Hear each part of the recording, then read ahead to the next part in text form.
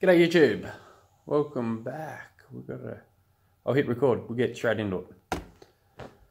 G'day awesome people, welcome to episode 155 of the Train Smooth podcast. My name is Tim Egg, and if you have any questions, jump on through to the website, trainsmooth.com, and on the front you'll see submit your questions. Click on that, couldn't be easier.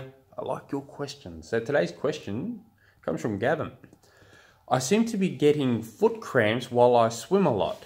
Normally I get them when I'm kicking off the wall. What can I do to fix this? So this is actually quite a normal thing for people to get on the bottom, that little arch in their foot. They normally get cramped up. So they could, I've heard a few people saying, oh, it's what you eat. Look at what you're eating. It's maybe not enough fluids. But generally what I've found, and I have no research to prove that I'm right or wrong here, but this is just going completely off my own little theories of what I've dealt with personally and what I've dealt with athletes. A lot of it comes from tight Achilles, tight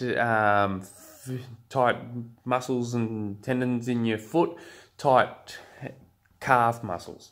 So let's face it, your foot is the most neglected part of your body. It's just crazy. So there's a few things you can do to help improve this. So one thing is get yourself like a golf ball or something, and just when you're sitting down at the dinner table or sitting down watching TV or at the office, at home, at the work, at the office, wherever, just chuck it on the ground and start rolling it around in your foot. Now, this is not only just going to help you with your problem here, but this should help with all sorts of little issues that may pop up in the future. So you're nipping these things in the butt. Now, this should be done, I would say, if you can do this every day for a couple of minutes, at least a couple of minutes on each foot. So you just roll it around on your foot, and then if you find some little tight spot, you really dive it in, try and press it in deeper, hold that for 30 seconds, then slowly roll it around the spots. Try and get all those areas. Stretching regularly, stretching the calf. There's two different ways. There's a few different ways to stretch, but I'd be not only just stretching the calf. I'd be looking at stretching the whole body out, doing mobility sessions. I'm huge for them.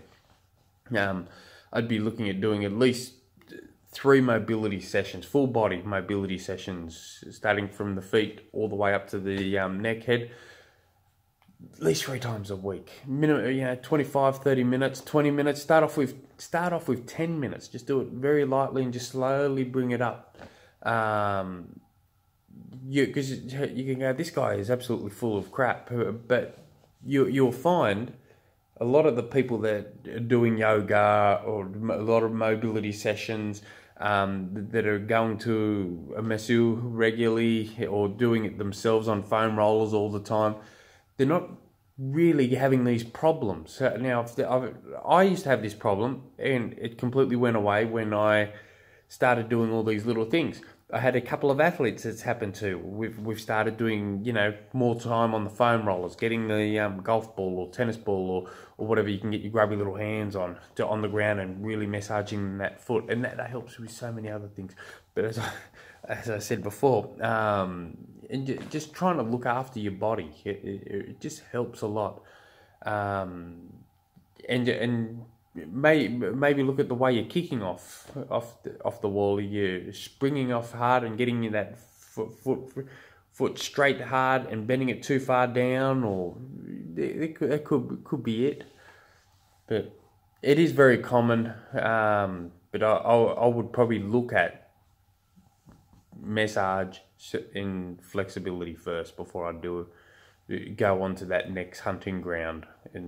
And you're probably not going to get rid of it straight away. It's probably going to take you a good 6 weeks to get rid of it, maybe a little bit longer.